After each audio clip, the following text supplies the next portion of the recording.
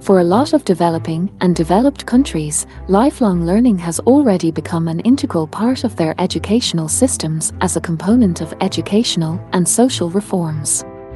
In this video, we are going to review the two main frameworks that are basis of these integrations, the Lifelong Learning Framework and the Education for All advocacy. The Lifelong Learning Framework emphasizes that learning occurs during the entire course of an individual's life and must enable individuals to have relevant participation at work and in the society. This may be formal, non-formal or informal, which happens in the home, workplace, community or society at large.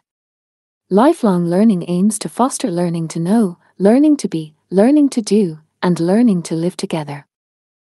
Meanwhile, the Education for All advocacy is a global commitment to provide quality education for all children, youth and adults.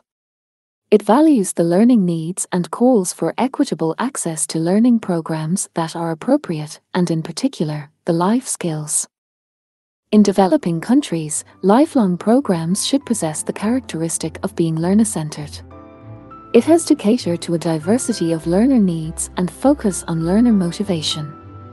Regardless of format, modality or mode of delivery of a lifelong learning framework an institution or a country chooses to develop, they will be confronted with different challenges along the way.